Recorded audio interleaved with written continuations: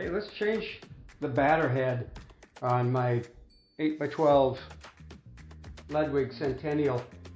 I have an Emperor on the bottom. My rule of thumb is I change the bottom head every other batter head change.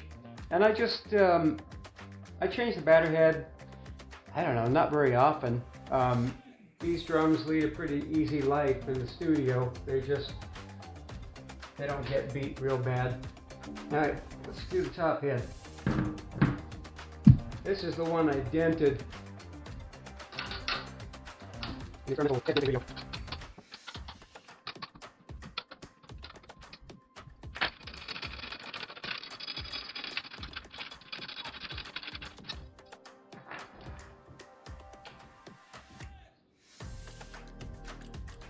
Yeah, you can see the sag.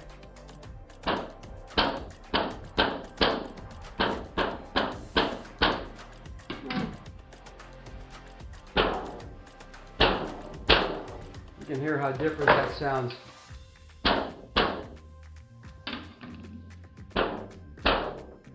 This has a lot more sustain.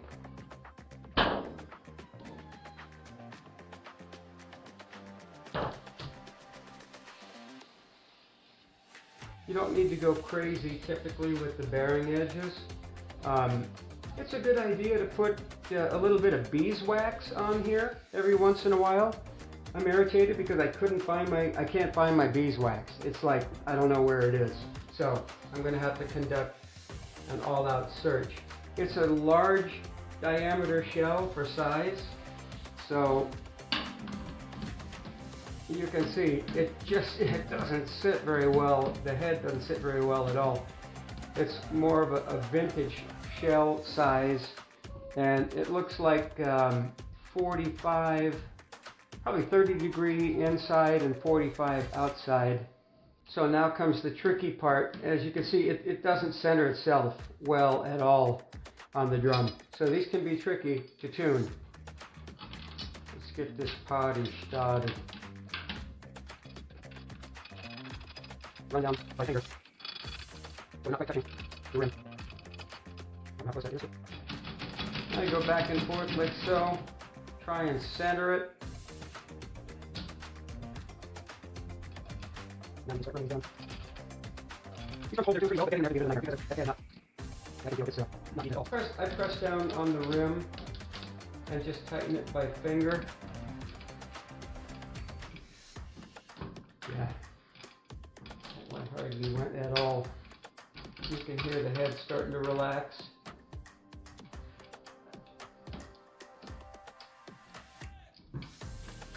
And then the head should start singing almost immediately.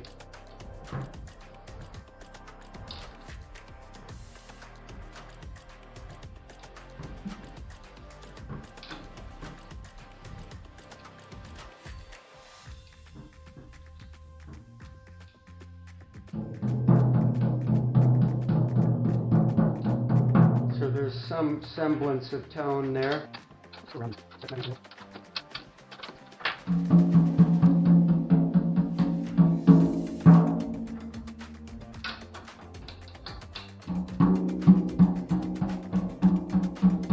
you can hear how that was low.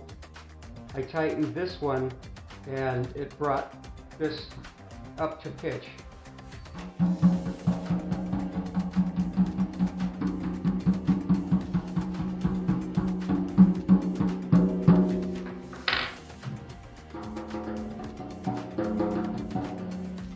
Bring it up to the same pitch. I never tune to pitch. I do not believe in tuning to pitch. The problem with tuning to a certain tone, a certain pitch, a certain note, is that you could miss the drum's sweet spot in search of some theoretical optimum. Reality and theory don't always agree. Well, this thing just made a liar of me. It tuned up pretty quick.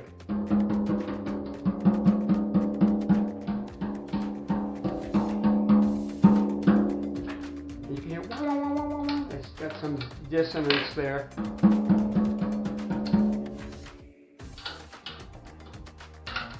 Good to to get rid of that.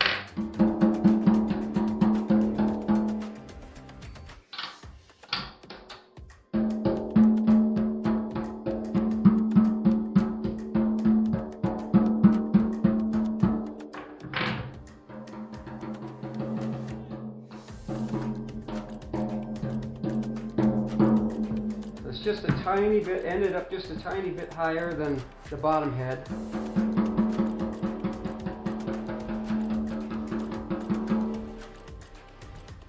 And when you are tapping to get that pitch,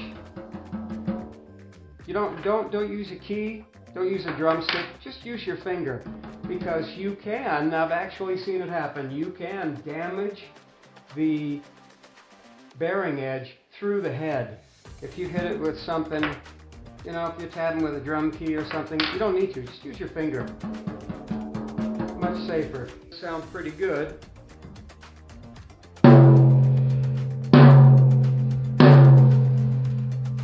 Oh, that's very nice.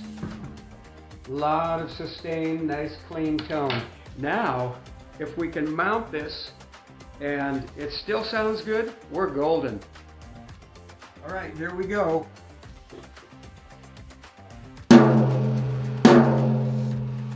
Hopefully, I'm crossing my fingers among other things, and I'm going to hope and pray.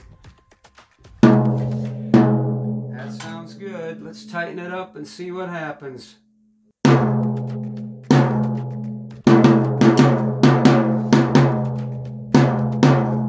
That sounds pretty good.